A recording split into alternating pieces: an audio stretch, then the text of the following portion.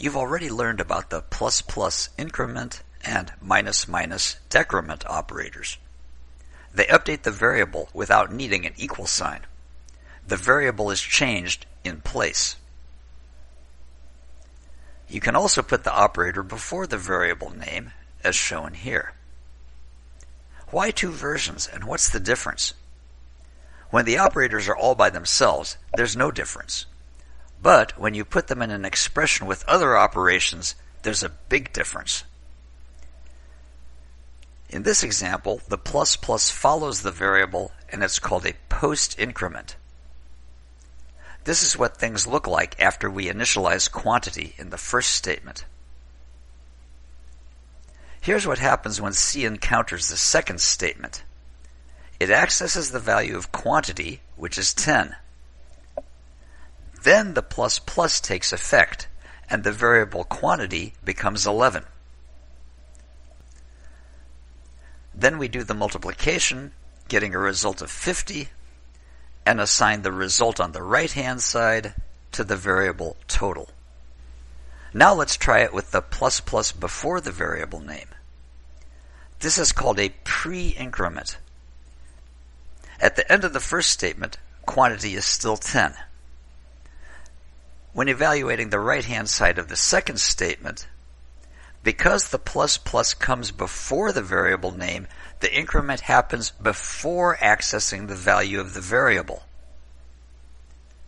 Now, when we look at quantity, we get 11 and multiply that by 5, and here's what we end up with.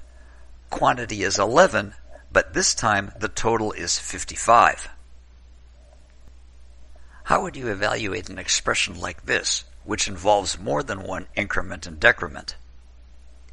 Here's a technique that I've found to be very useful.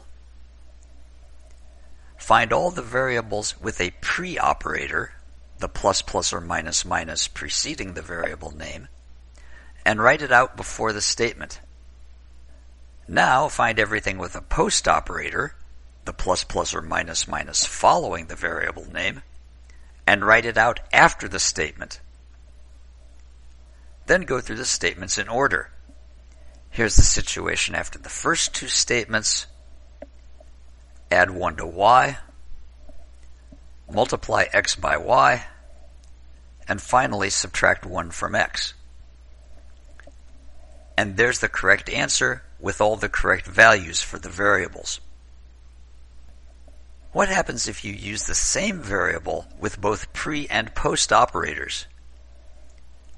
The answer is don't. Just don't.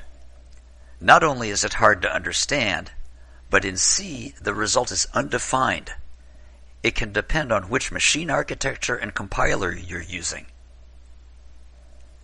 In summary, much of the time you will use the increment and decrement operators all by themselves. When you're using pointers, however, these operators are used in expressions, and you need to know if a pointer is incremented before or after you access its value.